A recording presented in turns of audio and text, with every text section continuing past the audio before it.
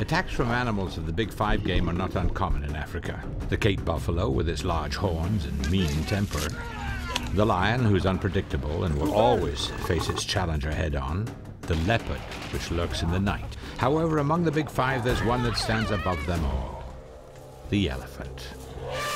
If you make a mistake out here elephant hunting, you're in trouble. There's something about them that just makes you respect them, command, they deserve respect that no other game animal will make you give. If they come for you, let me tell you, you got all kinds of problems.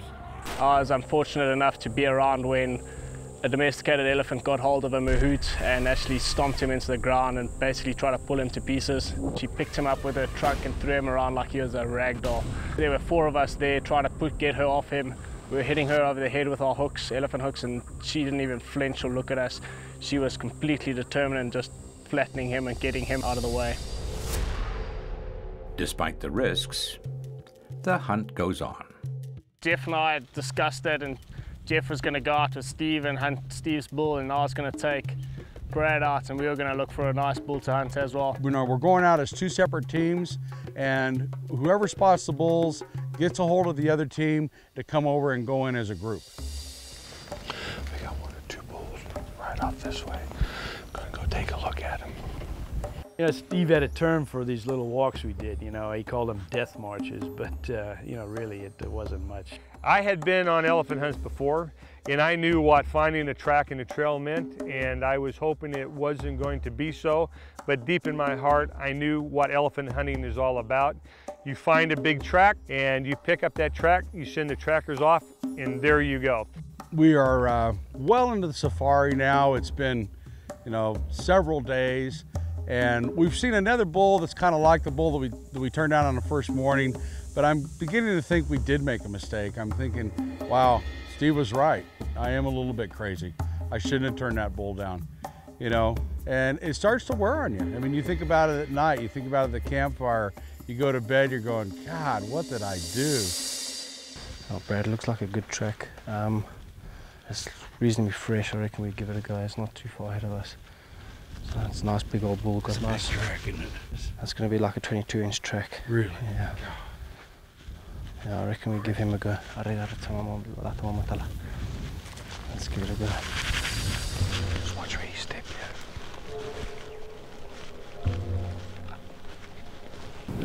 Oh, Brad, there's some nice bulls there. How many bulls are in there? Yes, Brad, it's difficult to say. They're packed so tight and this brush is quite thick, but I'd definitely say there's more than 10 in there. God, they're just enormous. I think what we should do is go back to the truck and call Jeff, and maybe he can have a look at that second bull. Okay. Because we're definitely going to take this bull. It's a very, very nice bull. 62, 62, 68. Yeah, reading you. Yeah, Jeff, we're up on the Naipan boundary side here, and we've got a big group of bulls under some acacia trees. What I'm thinking is we're definitely going to take the one bull. There's another nice looking bull in the group. I'm thinking you guys might want to come up here and maybe we can get a shot at that second bull. All right, that sounds good. We're not very far. We'll see you there now.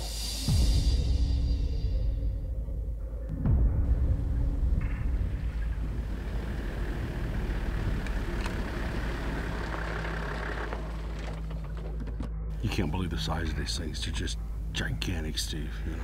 Did you see him? Did you Oh look yeah, at there's a huge group of bulls over there. Yeah. There's always a problem with a group like this of bulls.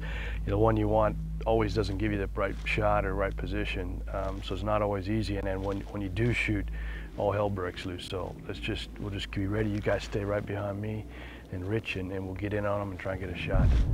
I've been going through my mind this season, and I've taken 15 bulls with clients, of which 12 of those were frontal brain shots. 3 of them were side brain shots. Of those 15, 7 were one-shot kills. So that tells you your percentages are about 50% when you're attempting to shoot a brain, either a side or a frontal. Side brain's always easier, and that's really because you're shooting through less bone, skin, muscle to get to the brain. But also you've got a target, something to aim at with that ear slot. Now frontal changes the angle as the bull picks his head up or he turns a little bit side to side, your point of impact changes. And really there's 3 things that you need to happen. Is bullet placement has to be absolutely perfect. you need the right caliber and the right bullet. And if those three things come together, you're going to make that shot.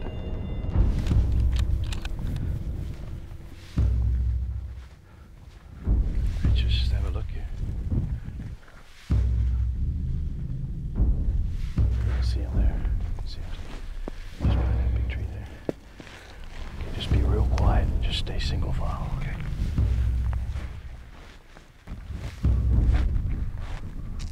Jeff turned around and, you know, gave us a pretty good stern hand to quiet it down, slow it down.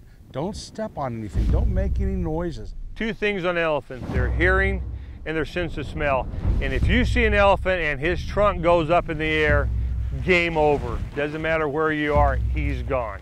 Making too much damn noise.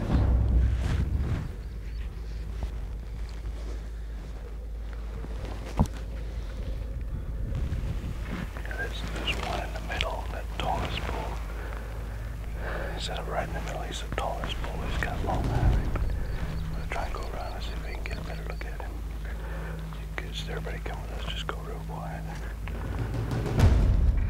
There's 13 giant bull elephant. There's over 100 tons of elephants sitting there ready to explode, and it's gonna get real dicey in a minute.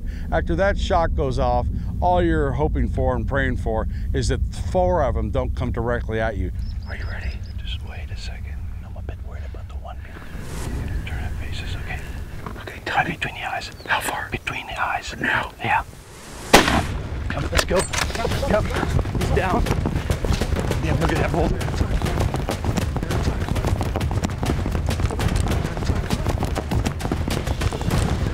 Okay, just watch out. Right there. Congratulations. Thanks, man. Well done, Oh, Ray. man. Thanks. Way, Thanks. way to go. Oh, unbelievable. Holy cow. The adrenaline's unbelievable. Oh my gosh, Jeff. good shot, Brad, good shot. I my couldn't be happy. God, This is man. what we've talked about for the whole time, man. Yeah. That's it. Perfect right there. match, that's some big ivory there, amigo. But that was a perfect frontal brain shot. Thanks. Thanks, man. To watch Brad's face after that bullet gone down, and to see his reaction when he looked at the ivory up close was like a kid at Christmas time. It was something quite spectacular. Walking up to one of these giant bulls and putting your hand on the ivory for the first time, I don't know how to express it. There's really nothing in the world like them. You got, you know, a back foot that's 21 by 14, and then you're looking at the ivory and you're going, wow, it's just too good to believe what's actually laying on the ground in front of you. It's really all about seeing Steve and Brad and how much they enjoy it and how happy they are for each other. Although Steve LeBlanc didn't take a trophy on this trip, his Botswana memories are just as vivid. Brad had his dream. I couldn't have been happier. Brad is like a brother to me, and I knew at that moment this was the pinnacle of his hunting career. Elephant hunting is just, it's different to anything else. You always get an adrenaline rush, no matter how many elephants you walk up onto, no matter how big the ivory is. Every elephant you walk into at close range, you get an adrenaline rush. It's hard, I tell you, to walk away from a bull, and Brad did that the other day. He walked away from a trophy bull that most guys wouldn't do. And I'm sure that night and last night there was a lot of thought about whether we did the right thing or not, but here's the proof right here. You know, there's certain things you remember in life, like your first kiss, first girlfriend, and this is one of them right here.